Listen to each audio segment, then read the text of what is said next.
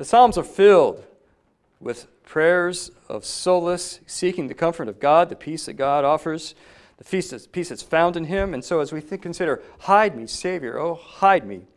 And during the times of our trials, and certainly there can be comfort found in Jesus Christ, knowing the promises that are given to us from the Father, from Him, that within Him, that if we abide in Him, we will find solace. We will find the peace that passes all understanding.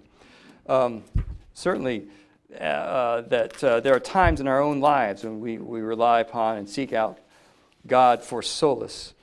The title of this morning's lesson is, What Will This Babbler Say? You'll recognize this from Acts chapter 17, verse 17. Paul had gone to Athens and had noticed the many, many altars that they had made, even so many that just to be certain that they had not left out any of the God, they made an altar to the unknown God. And from there, Paul launches from that platform into the true one living God and the gospel of Jesus Christ. You know, there's some places you may, if you have spoken in any place or various places, you'll find that there are some audiences that are tough, hard to speak to, hard to impress and persuade.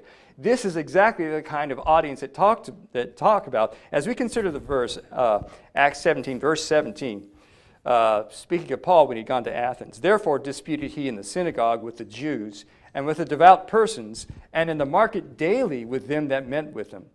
Then certain philosophers of the Epicureans and of the Stoics encountered him. And some said, What will this babbler say? You'll recognize that as the title. What will this babbler say? Others, some, he seemed to be a setter forth of strange gods, because he preached unto them Jesus and the resurrection.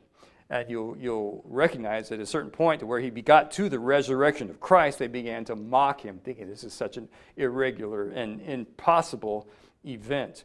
You know, some folks just make hard audiences. Some folks just make for hard hearers.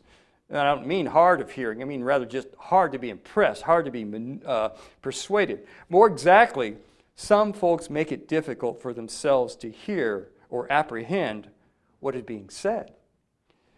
Paul ran into the audience of such as this, and as we see in Acts 17, you know, as we think about those who make it difficult for themselves, there was a point at which Paul had left. It was, as was his custom, to go into the synagogues to preach to the Jews, to teach and to make arguments that Jesus is the Christ, using the Old Testament scriptures.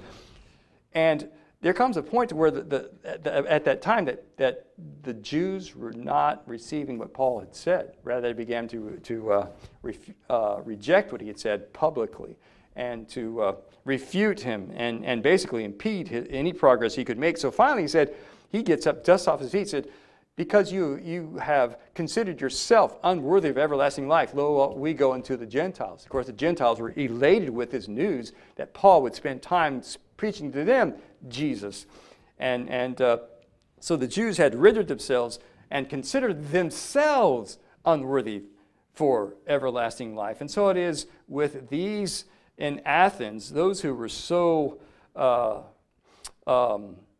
intellectual, they had rendered themselves difficult to hear. The philosophers, if we think about the philosophy of that day, the words philosophy or love of wisdom and philosopher, they each occur only once in the Bible, and that wasn't in a kind way. Rather, it was a derogatory sense. As Thayer's lexicon indicates that Greek usage connoted zeal for or skill in any art or science. That's the technical word or meaning of this word, the Greek word for philosophy, and that certainly is worthy of consideration in any skill or in the art of science.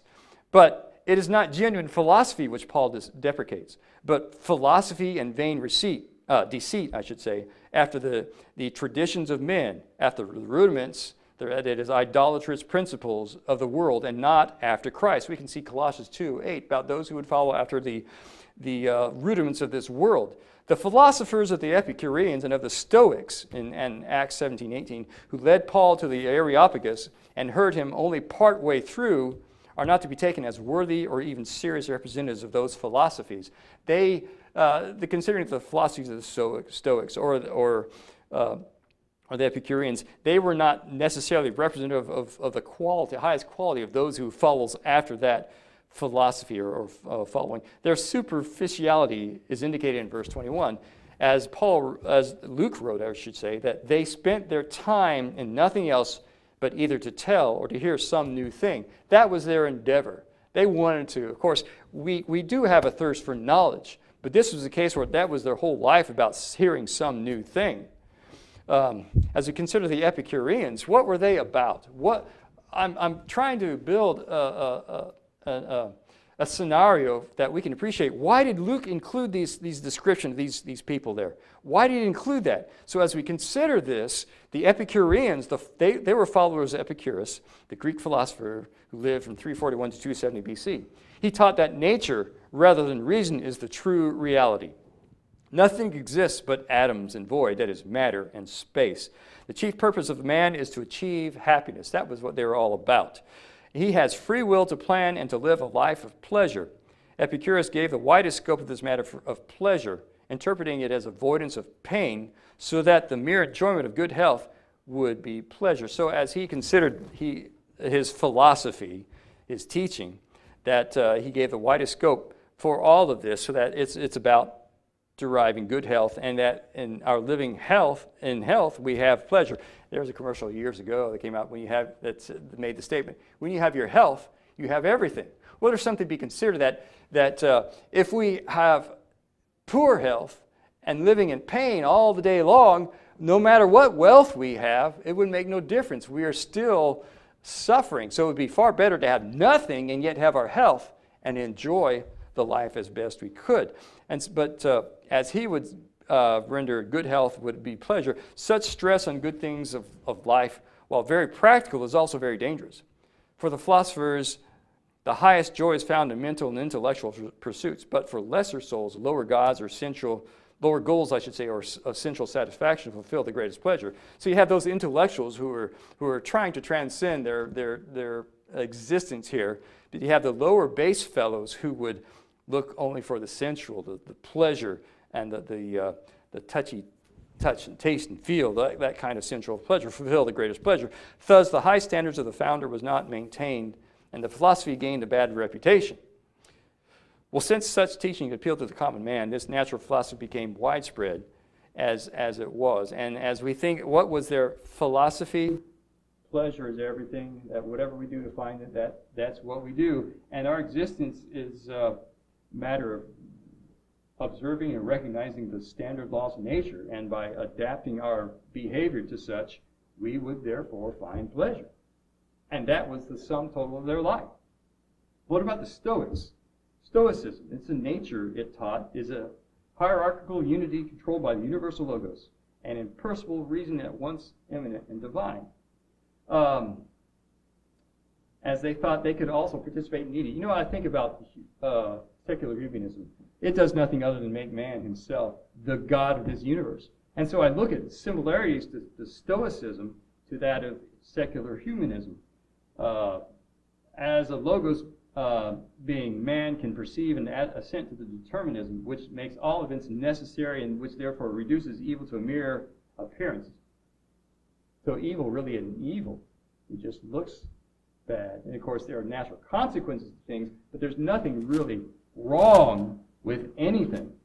Its view of sin was hopelessly shallow, since it did not think in terms of obedience to personal God. Sin was simply an error of judgment, easily rectified by a change of opinion. Now, why do I bring these up? Well, as I was saying, I was trying to build a scenario so we could appreciate what Paul was faced with. And as I look at this, I don't see any difference to the audience that was there sitting before Paul and any audience of today steeped in the worldly affairs and the worldly life, that they would be just as stoic, they would just be as philosophers of reason as anybody else, as those men in that day. And so as we think about this, that was certainly a hard audience for Paul to try to persuade them, especially since, as they consider him a babbler and that strange new gods, they had never heard about the God of the Bible or the Christ having been crucified. And so what kind of obstacle did he have to mount, that he had to overcome? To preach to them so they would understand the love and grace of God. You know, people look at God as vengeful and payback, and that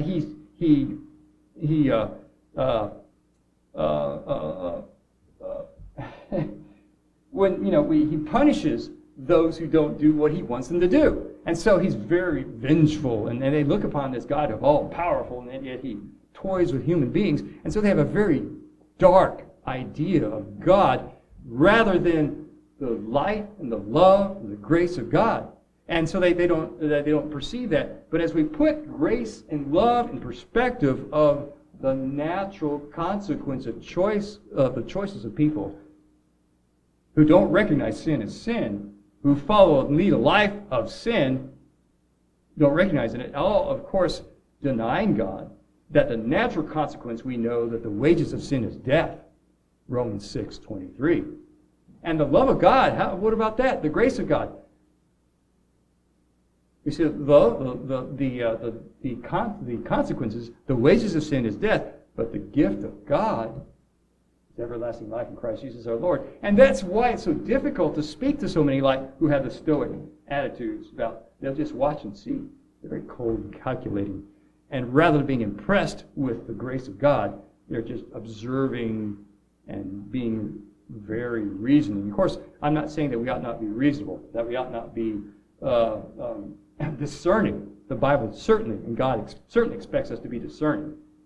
But we need to understand there's an attitude that a person places himself above what's going on, above the gospel of Christ.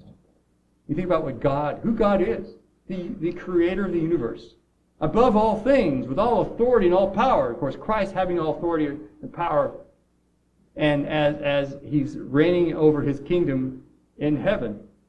And so as God speaks to us through his gospel, through the Bible that we have, through the gospel that was preached first from the mouths of the eyewitnesses, the apostles, and through the mouths of those who were converted and believed, and then, of course, through the pen of those who were inspired to write.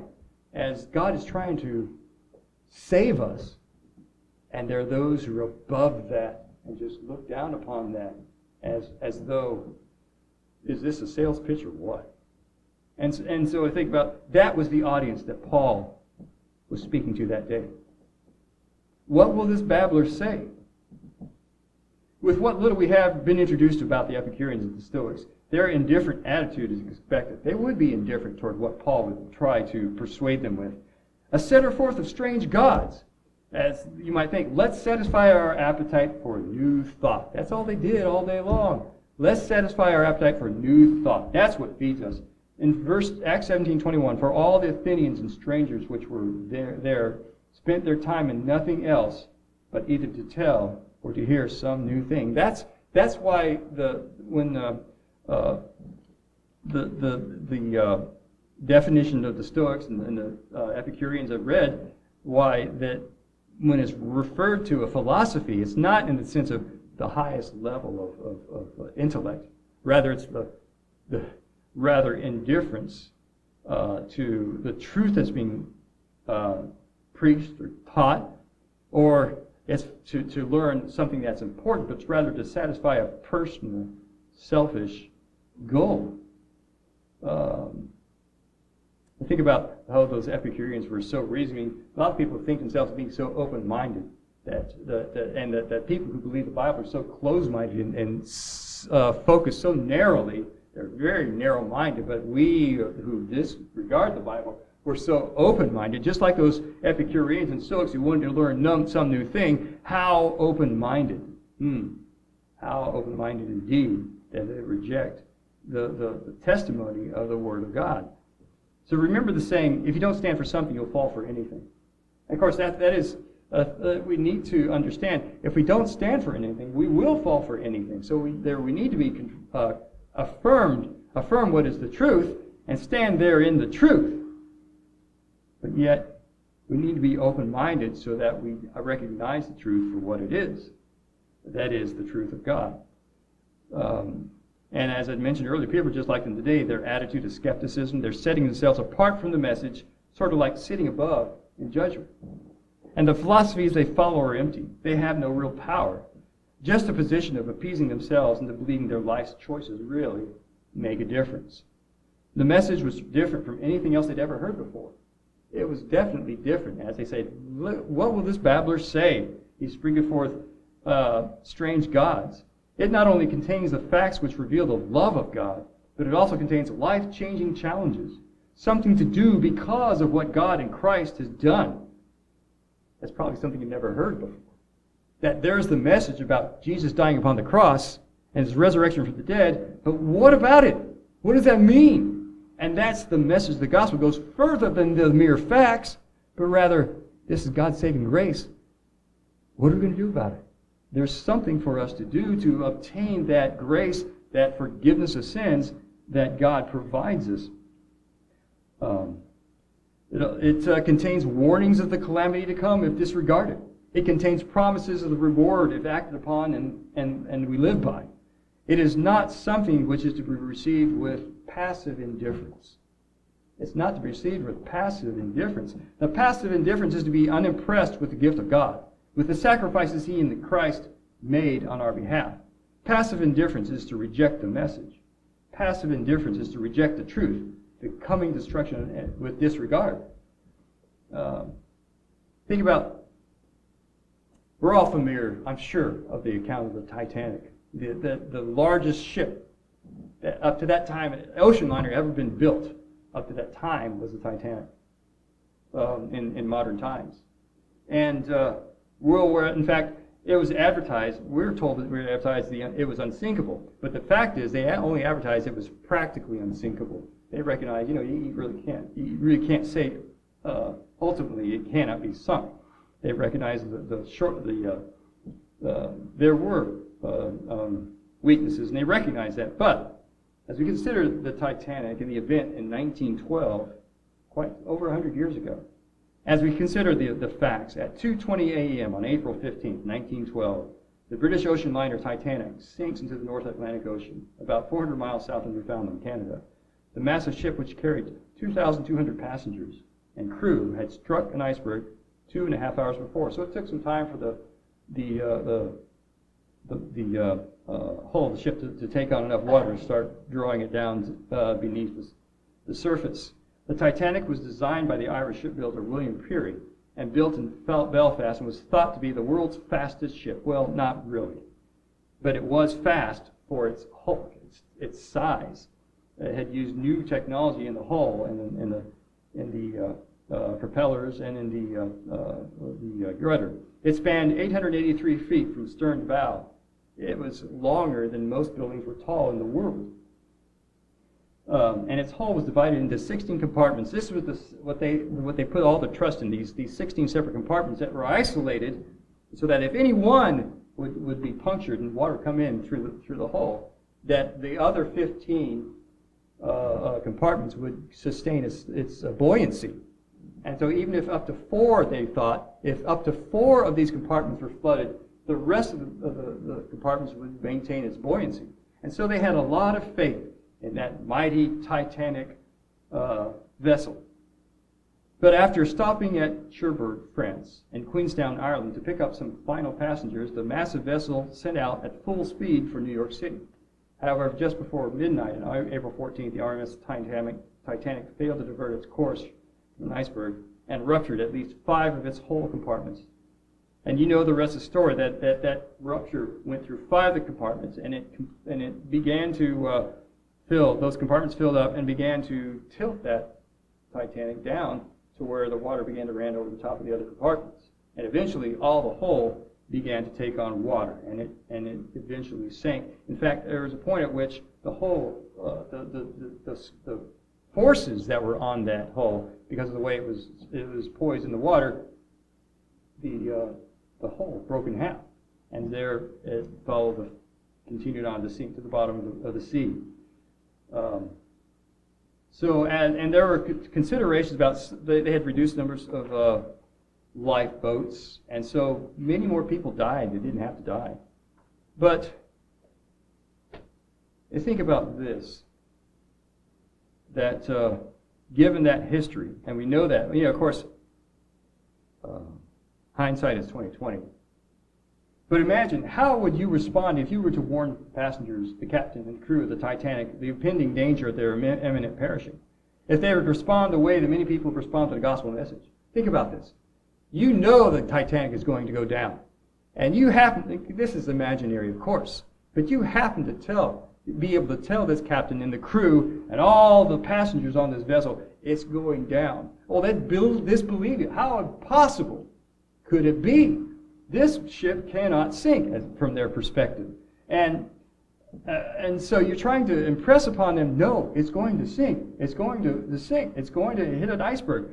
And yet, what was their indifference to it all? No, can't. How would we respond to that? Such indifference, such lack of concern, such denial of the truth. In fact, Captain Smith, think about his role. Now, I don't mean to denigrate his heroism in trying to deal with what was a very difficult situation. But as we look back in retrospect, Captain Smith failed the passengers and crew of the Titanic. He failed to heed the ice warnings. He did not slow his ship when ice was reportedly directed in his path, and allowed lifeboats to leave the sinking ship partially filled, unnecessarily adding at least 500 names to the list of the dead. So in a way, Captain Smith played a role in reducing the number that would be saved. And he actually played a role in its demise and its eventual sinking by not giving heed to the warning signs that were all about them. Now we take this idea of not heeding warning signs with those who hear the gospel with a stoic philosophy, an indifference to, a standing above the words, as it were, as they would judge upon what they were hearing.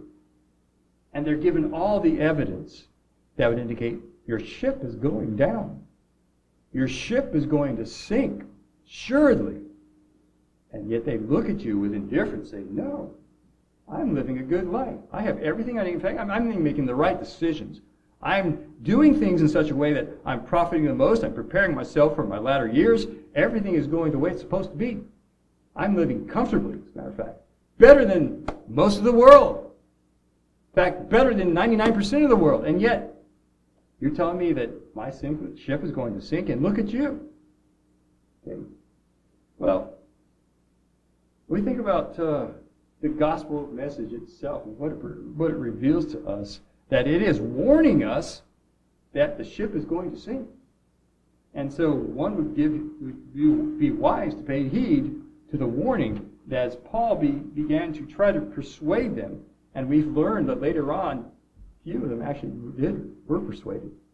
Few did. They rejected him nearly wholesale. You think about the Roman epistle. In Romans 10:7, what do you think about when you hear Romans 10:17? Faith cometh by hearing, hearing by the word of God? Yes. There's a reason why Paul is quoting Isaiah chapter 52. In the Roman epistle, he quotes the prophet Isaiah 52 verse 7 to make a point. In Romans 10:14, from which we begin our look at this passage, how then shall they call on him whom they have not believed? Speak about those who would be in Isaiah's day, who would be persuaded of the truth. But today Paul is making application to the Christian age of Isaiah's prophecy. And how then shall they call on him in whom they have not believed? How shall they believe on him whom they have not heard? And how shall they hear without a preacher? And how shall they preach except they be sent? All these questions that are asked. Well, it's impossible. Nobody can hear to believe unless there's a preacher to preach the word to them. And that preacher can't preach unless he's sent. He's supported by somebody or some group, thereby that he can send these glad tidings to warn them of the message. And as he goes on, as it is written, how beautiful are the feet of them that preach the gospel of peace and bring glad tidings of good things. How beautiful, how timely. How timely. What a blessing to hear the facts, the warnings of the dangers coming, and the way out to salvation. What was the point of Paul's bringing this up? Verse 16, but they had not all obeyed the gospel. For Isaiah saith, Lord, who hath believed our report? And that's the case. Those Stoics who heard him, the Epicureans who heard them, they rejected him pretty much. What they heard, because they were above what he said, they were hearing passively or indifferently. And so the question asked, They have not, or who have heard a report? They have not all obeyed the gospel. Who have believed the report? Ultimately, what is it that saves man from his predicament of sin? What is it that man needs in order to be saved? And from where does that come? Romans 10:17. The point that Paul is making about faith. So then faith comes of the hearing, and hearing by the word of God. How did the Jews respond to the gospel? Generally speaking, we know that initially the first Christians were all Jews. We know that. But the multitude, the majority of the Jews rejected the gospel message that Jesus was the Christ. In his epistle to the church in Rome, Paul further quotes from Isaiah to show how Gentiles would receive the gospel of Christ and how the children of Israel rejected. There's a reason I'm bringing this up. I'll bring it up in the point in a moment. But I say, have they not heard? Romans 10:18. Yes, verily, their sound went into all the earth, and their words unto the ends of the world. But I say, did not Israel know? First, Moses said, I will provoke you to jealousy by them that are no people, and by a foolish nation I will anger you. But Isaiah is very bold and said, I was found of them that sought me not. I was made manifest unto them that asked not of me. But to Israel he saith, all day long I have stretched forth my hands unto a disobedient and gainsaying people. So it was, as they had learned, the Israelites had learned from Moses saying that God would use the Gentiles to provoke them to jealousy, to turn back to him. But then he goes on with Isaiah being even more bold, saying that God was found of them that sought him not. Well, we can see that today among the Gentiles that were added to the church in the first century and then following on, that they had been given the opportunity to receive the gospel. And as Moses was really speaking about the God's using in other people, the Babylonians and the other Gentiles who would drive them to jealousy. But today, the same principle is there, that those the Jews who rejected Christ, the Gentiles were added to the church, perhaps causing them reason to pause to consider what they are rejecting. And as God had said, but to Israel he saith, all day long I have stretched forth my hands to disobedient and gainsaying people. And it's the same thing today. God bringing forth the gospel. It's being preached all over the world today. And yet how many have responded to that with that stoic attitude, an indifferent attitude of, I'm beyond this. I'm better than that. It's the same way that most people respond to the message today. But how long will people ignore the truth? Why do people just throw their future away? Why is it? Isaiah 53:1, the original prophecy, Isaiah wrote, who hath believed our report, and to whom is the arm of the Lord revealed? The saving message and the frustrating response to the Savior is what? As we look at Isaiah 53:2, for he shall grow up before him as a tender plant, as a root out of dry ground. He hath no form of comeliness, and when we shall see him, there is no beauty that we should not desire him. It was a prophesying about that when the Messiah came, the Jews would see him and say, he's nobody different than any of the rest of us. He's no one to be impressed with. And so, as they would say, there is no beauty that we should desire him. And as we think about the message of the gospel today, is there that message, that saving message, that they look upon that, and they look upon those who preach it, and they say, there's nothing there for me. That's pretty much the same attitude. It's pretty much the same attitude. They ignore the truth. So, as we consider what Jesus has done, the saving gospel message that's intended to save mankind, so many are rejecting it because of that Stoic philosophy. They won't articulate it like that. But the same idea that I'm smart, I know what's going on, I'm using my reasoning abilities, and I just don't see anything there in the message of the gospel. But we see that Jesus became the satisfying atonement for our sins, to satisfy the justice of God. And the recognition of the authority of God, that he is in control, that we are his creatures, and our sinning against him has separated us from him, and the justice of God is that we die. Remember Romans 6:27 or 6:23.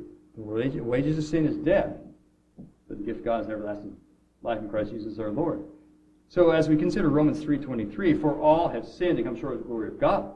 Everyone has, both Jew and Gentile, being justified freely by his grace through the redemption that is in Christ Jesus, whom God has set forth to be a propitiation through faith in his blood. Propitiation, that's an atoning sacrifice. That's a satisfying sacrifice, in this case, to God. That Christ shedding his blood upon the cross is the only thing that satisfies the justice of God, that whereby we can be forgiven of our sins. To declare his righteousness for the remission of sins that are past, through the forbearance of God. And that's where the forbearance of God, don't people see that? God is forbearing to the point where he allows us, he gives us the opportunity to be forgiven, and all our sins will be forgotten, and we can be with him forever in heaven, in spite of the fact that we're as guilty as anybody else of sin, and has divided us from him, and we have earned those wages of sin, that is death. As he continues in verse 26, to declare, I say, at this time, his righteousness, that is God's righteousness, that he might be just. He's completely just in what he's done. He's legal. And the justifier of him, the justifier, not only is God righteous in the judgments that he renders, but also in justifying the sinning man, he's the one who justifies them, that his providing that propitiation himself of him which believe in Jesus Christ. What a gift.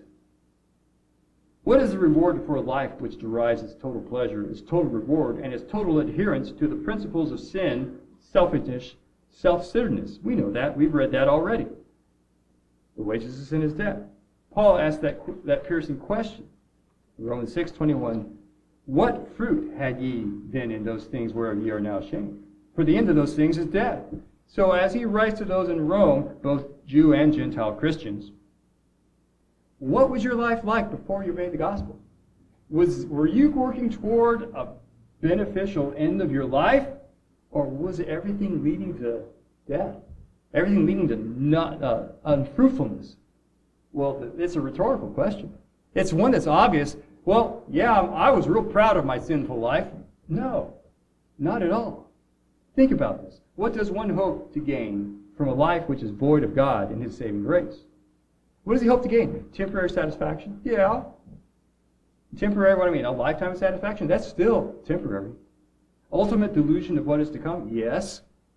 You're rejecting the facts that in the end there's a day coming in which God will judge. God will judge both the righteous and the unjust. And don't be fooled. The storm is coming. And if you haven't made the preparations, then you will suffer the consequences, just like those on the Titanic, who, if given an opportunity to get off that vessel, probably would if they'd heard it, unless they reject the message. What about those who have made the preparations, who have made the choice to come to Christ? Romans 6:22. But now, being made free from sin and become servants of God, ye have your fruit unto holiness, and the end, everlasting life. That's the reward for the believers who have obeyed. Everlasting life. That promise. What's in store for the other choice? Well, the wages of sin is death. But the gift of God is eternal life through Jesus Christ our Lord. Outside of Christ, there is no hope. Outside of Christ, there is no hope. Did God have to do this? Did Jesus have to die for us? Why did they do it? You know, John 3:16. For God so loved the world that he gave his only begotten Son, that whosoever believeth on him should not perish but have everlasting life. For God sent not his Son into the world to condemn the world, but that the world through him might be saved. That's the gift of God. Those Epicureans and Stoics to whom Paul preached, where did their apprehensiveness leave them? Think about it. When they rejected Paul and his message, where did it leave them? John 3:18. He that believeth on him is not condemned, but he that believeth not is condemned already, because he hath not believed in the name of the only begotten Son of God. That, I think, the category of the Stoics and Epicureans who rejected Paul and his message. Some who were there that day, they believed it, most did not. So how would you respond to someone who spurned a great gift you had sacrificed so much to give? If you had spent a lot of time preparing, maybe you have artistic abilities, you spend a lot of time getting all the resources and materials you need, and you create a beautiful, beautiful object of art to be enjoyed by everyone as they see it. Oh, what a wonderful work. And you bestow this gift upon somebody and say, what's that? How would you feel about that? How would you feel rejecting that gift you spent so much time preparing for them? In John 3:19, and this is the condemnation that light has come into the world. And men loved darkness rather than light. Why? Because their deeds were evil. Their deeds were evil. So what about today? Do men love darkness rather than light? Would people rather stay in blissful ignorance, rejecting any challenges to their choice? John 3:20. For everyone that doeth evil hateth the light, neither cometh to the light, lest his deeds should be reproved. The answer is yes. They fear being exposed, their sin being exposed, and then rather than the right response to God, admitting his sins and finding forgiveness, they hide it all. They don't want to be shown as being in that error. But not all reject the saving message of the gospel, as we see in John 3:21. But he that doeth truth cometh to the light, that his deeds may be made manifest, that they are wrought in God. So, where are you? Do you love darkness rather than light? Have you placed yourself above being affected? Will you let your indifference keep you from the rich gift which God has so graciously given just to save you? I say just to save you. I mean, to save you. That's what he did. Now you consider 1 hour and 20 minutes after Titanic went down. 1 hour, just 1 hour and 20 minutes, the Cunard liner Carpathia arrived. The survivors in the lifeboats were brought aboard, and a handful of others were pulled out of the water. It was later discovered that the Leyland liner, Californian, had been less than 20 miles away at the time of the accident, but had failed to hear the Titanic's distress signals because its radio operator was off duty. The radio operator was off duty. In those days, they were using radio for sending messages, and part of that was distress calls, which came out from the Titanic. And yet, the response was negative. Nobody responded to the cry for help. And they were only 20 miles away, yet their radio operator was off duty. They were asleep. There's a song that's sometimes sung. Hold out the lifeline. Someone is sinking today. As you think about that, the Californian, the vessel that had not responded, they could have heard the radio and gone to aid, saved everybody. But they were off duty. Is your ship sinking? Rescue is very close at hand. Rescue is very close. God is nigh. In our faith, we confess Jesus Christ as the Son of God. And recognizing that it's our sin that put him on the cross, we therefore repent of our sins. And having done these things, we can be baptized for the remission of sins. We can be immersed in the water, that our sins would be forgiven as we appeal to God out of a good conscience, our own good heart, appealing to God for forgiveness of sins, which is what baptism is, our appeal to God for forgiveness of sins and our obedient faith, trusting in his works to save us. Is your ship sinking? Rescue is very close. Will you heed the warnings? Will you heed the warnings? That is the invitation for this morning. So if you need to respond to the gospel invitation, be forgiven of sins, come forward as we stand, as we sing.